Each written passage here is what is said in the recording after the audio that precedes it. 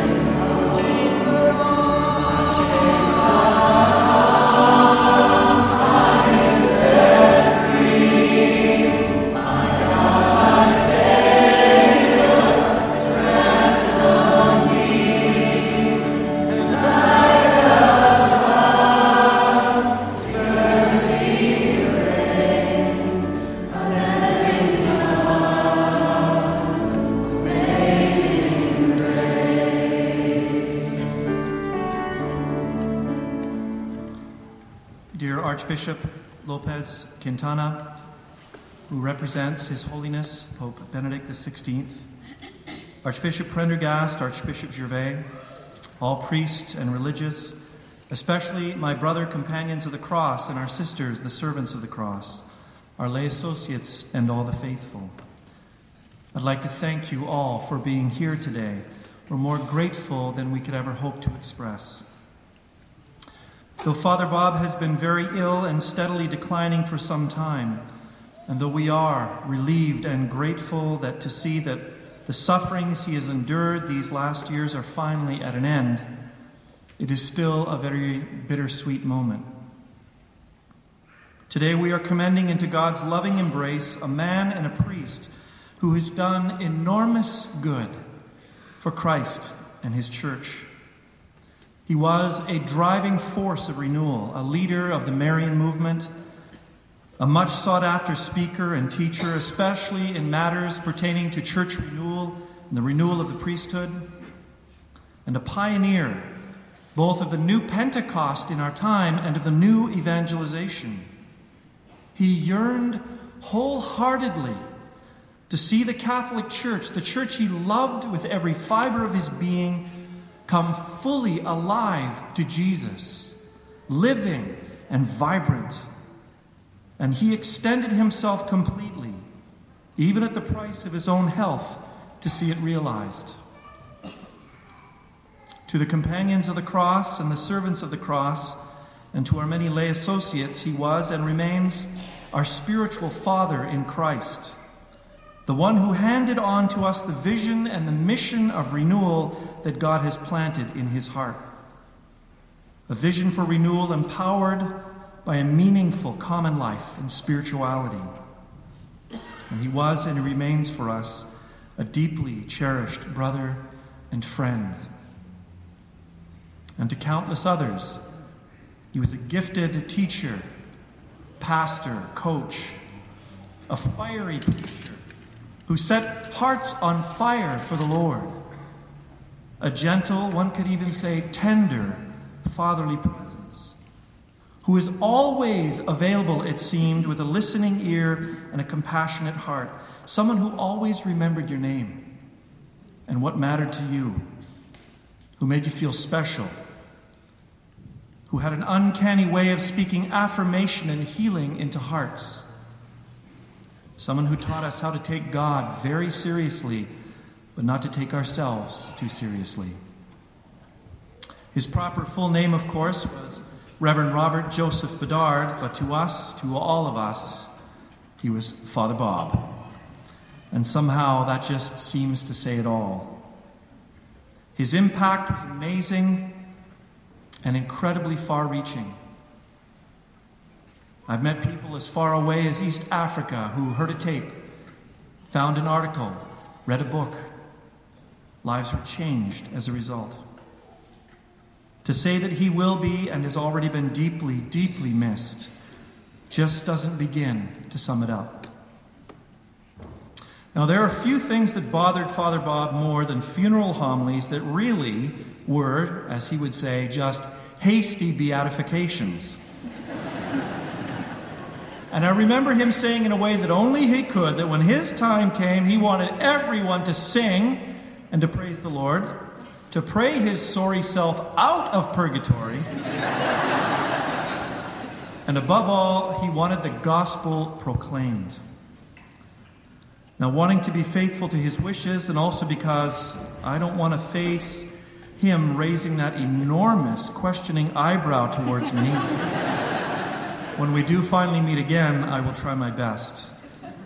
But I want to do so by highlighting a few of the truths that characterized his own ministry and his own experience of the Lord. Father Bob believed with an impassioned conviction that Jesus Christ is not just some remote historical figure, but that he truly, truly is risen from the dead. That he is the Lord of the church and of all creation, that he is alive, and that he is on the move. Not just 2,000 years ago, but here, now, today. And this means that he can be known and loved. To Father Bob, this was the greatest treasure of his life, and he wanted everyone to share it. He once wrote the following: "We have been tantalized by Jesus. We have been fascinated by him, dazzled. We have been trapped and captured. We are prisoners of the Lord, but we are delighted to be in his custody. We would not want it any other way. We're able to say with St. Paul that we have reappraised all else as rubbish in the light of knowing Christ Jesus, that we are now racing to capture the prize for which he has captured us. Father Bob was convinced that the Lord Jesus was nothing more than to reveal himself to each and every one of us in the Holy Spirit, to really capture our hearts, and to draw us into an intimate, personal, loving relationship with himself. He yearns to awaken us, to give us new life, to transform us, and to mobilize us for his own mission. Jesus, still reconciling the world to the Father, has plans. Father Bob would tell us again and again, plans for the church. Yes, but also for every parish, every community, every family, every diocese, and each and every one of us personally. He often quoted the Lord speaking through the prophet Jeremiah. I know the plans I have in mind for you, says the Lord. Plans for peace and not for woe. If you seek me, you will find me. If you seek me with your whole heart, I will let you find me. To Father Bob, there was only one sane response to this living, loving Lord Jesus. Complete surrender. And he said this in as many creative ways as one could possibly imagine. Not only that we should consciously, deliberately surrender to Jesus, but he called us to give the Lord the red carpet, the green light, the white flag of surrender. He encouraged people to make what he called the offer. Whatever you want me to do, Lord, I will do it. And perhaps most memorably, he called everyone to do what the Lord had taught him to do. Give God permission. Yes, permission. Permission to do with us, or with anything for that matter, whatever he wanted, because he respects our freedom. And he wants that permission. He would often say that the will of God is the only thing worth doing, and that we need to trust the Lord and follow him, even when we don't completely understand, because he loves us. And it is inconceivable, it is impossible that he could ever lead us astray. He knows us better than we know ourselves, and he is more invested in our own happiness than we are ourselves. And not just in eternity, but for the fullness of life, even here and now. We need to make him Lord of our lives, he would say. Lord of everything, our relationships, our families, our job, our money, yes, that too, our time, everything. And if we do this, we will never regret it. Oh, he might mess up our perfectly laid plans, but as Father Bob would say again and again, we'll be glad. We'll be glad that he did. He might do things we never expected or imagined, but eventually we will thank him for it. Father Bob used to say that when we let the Lord take over, hang on. Because he is the Lord of the unexpected, the God of surprises. He had a deep and tender devotion to Mary. To him she was, and I quote him, that little something extra that God gives to those to whom he has already given everything. But even his devotion to her was firmly rooted in surrender to Jesus. To Father Bob, Mary was summed up in her exhortation at Cana. Do whatever he tells you. Mary was for him the model of Christian discipleship, precisely because she was perfectly surrendered to her Son, and because she shows us how to do the same. One of the best lessons I ever had about being a disciple of Jesus was watching Father Bob very early, morning after morning, walk into the chapel, bow his head right to the ground before our Lord's Eucharistic presence, and quietly say under his breath, not ready, Lord, but willing. He knew he wasn't equal to the tasks before him, but he trusted with unshakable faith that Jesus would give him everything he needed to do whatever he asked. Not ready, Lord, but willing. And he really meant it. He used to say that he would even push a peanut down Bank Street with his nose, if that's what the Lord asked him to do. If that would bring glory to God and save souls, he'd do it. I thought of that often, visiting Father Bob in the hospital and the nursing home these last 33 months. Racked with dementia, seizures, Miller-Fisher syndrome, brain trauma, heart arrhythmia, sleep apnea, and a host of other symptoms. And he never complained. Not once. He had offered the Lord all his suffering for this community and for its mission of evangelization. And it seems that the Lord, in his love, used Father Bob for souls right to the very end. He never did roll that peanut down Bank Street, but he did live out in his own flesh a depth of love and surrender equal to any that I have ever seen. One of the things that he never tired of reminding us as priests and seminarians was that surrender didn't only apply to the laity, it applied to us in a particular way. The Lord wants to run his church. He wants to be consulted. Over and over again, he would tell it to us this way. We should seek the Lord's word relentlessly and make no major moves without it, no exceptions. That we had to learn to wait upon the Lord, to see what he was doing and support it. He drilled into us the idea that while there are many good things to do, it is God's things that will make the difference. In other words, that our ministry had to be rooted in seeking, hearing, responding, and following the Lord's will. For Father Bob, discipleship and leadership could not mean anything less than total surrender. Just make the offer, he would say, and don't worry. The Lord will help you live it out. To Father Bob, it was always the cross that was at the center of this wonderful adventure in Christ. Christ crucified was the power and the wisdom of God as Jesus hung upon the cross. His infinite power revealed in his mercy, washing away our sins, conquering the enemy, restoring us in love to the Father. His infinite wisdom revealed as the logic of love, an unconditional, foolish love. A love that could not bear to be separated from us. These are truths Father Bob never tired of proclaiming.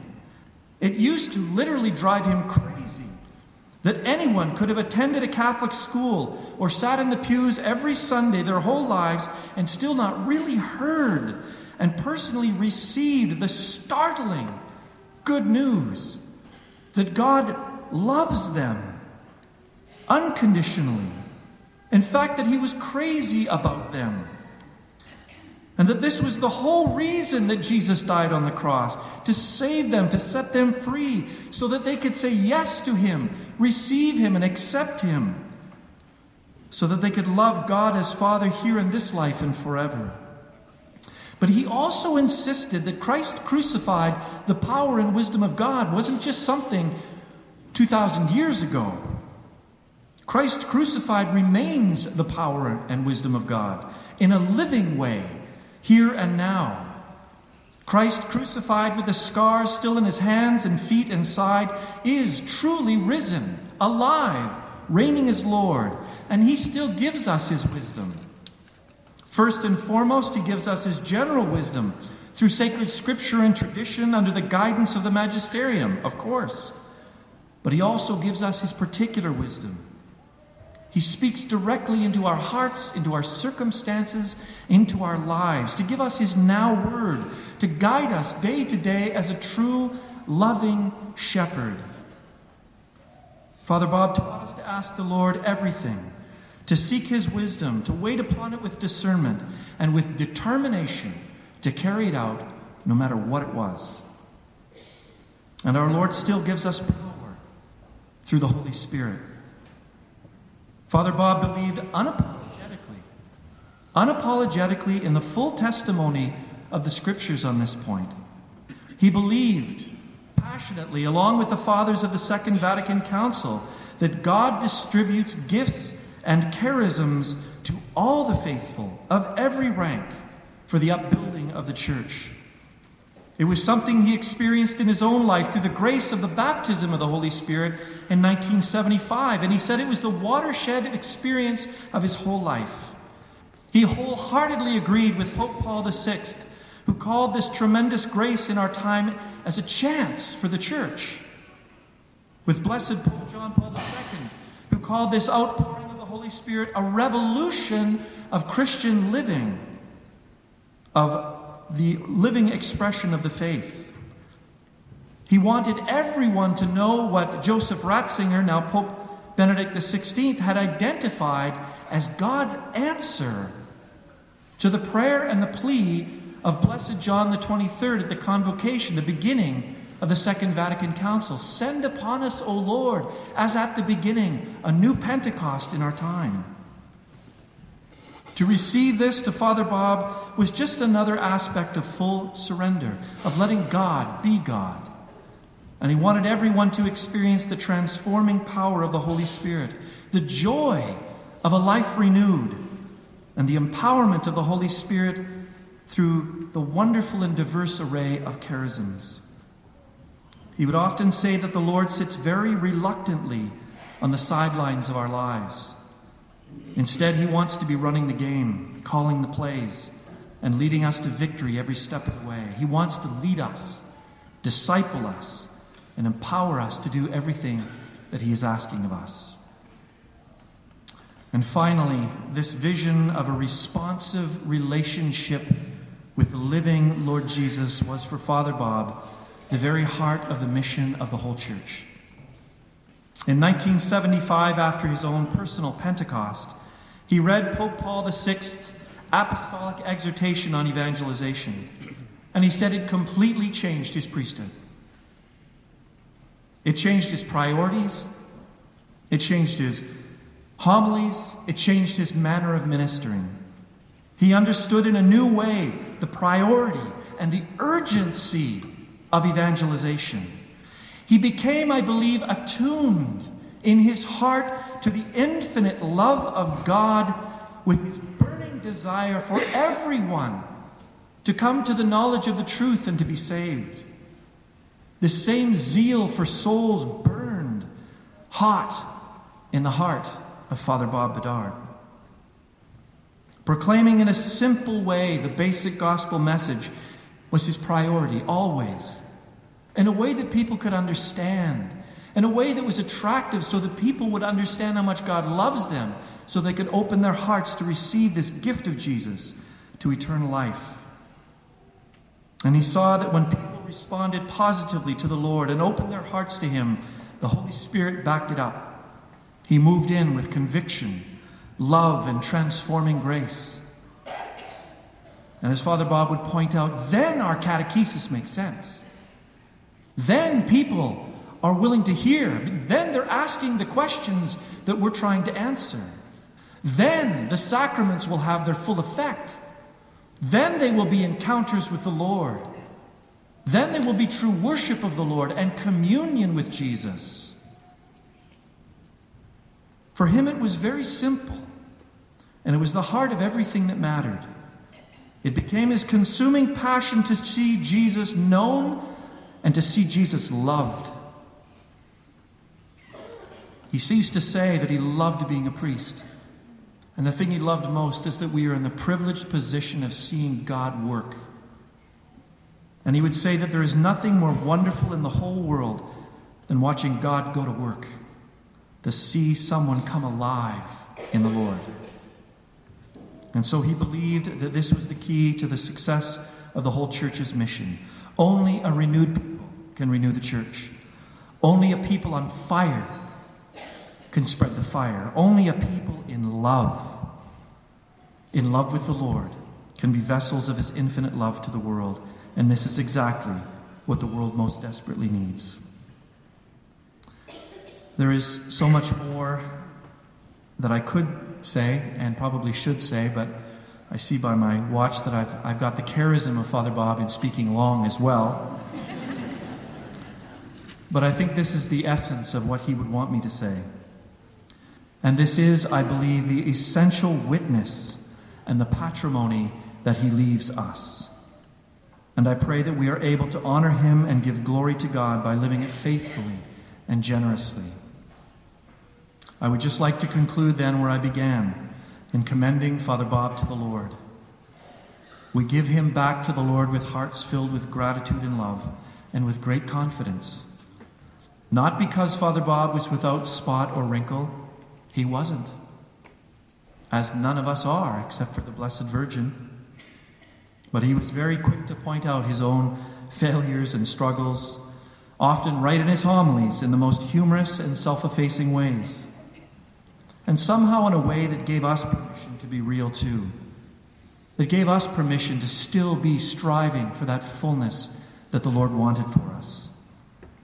No, we have confidence because the Lord is all love and mercy, and Father Bob was all his.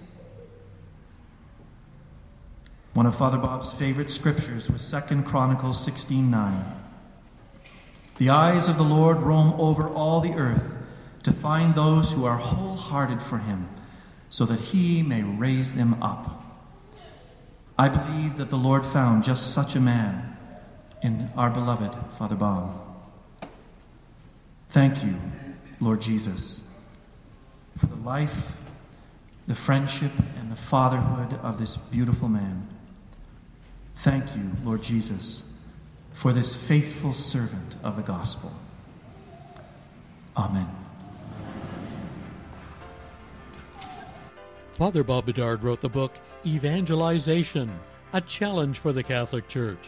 To receive your copy, we invite you to write to us. Our address is Food for Life, Box 1107, Station F, Toronto, Ontario, M4Y 2T8.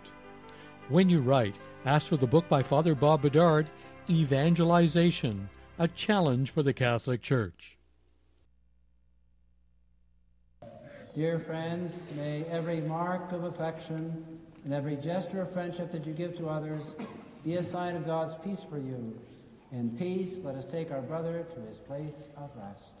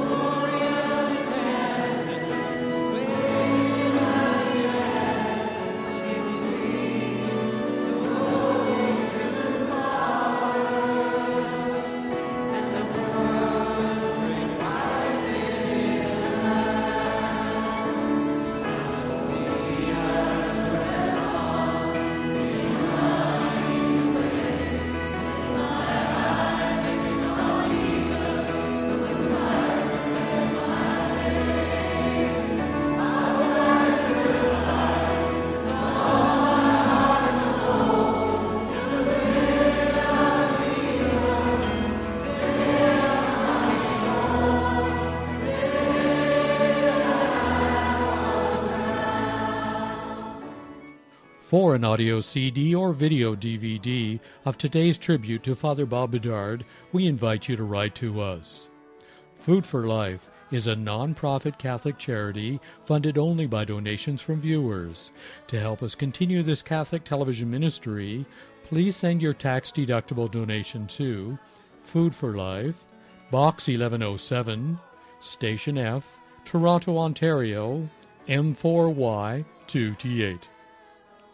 If every viewer gave a loonie or a toonie each week, all expenses would be met.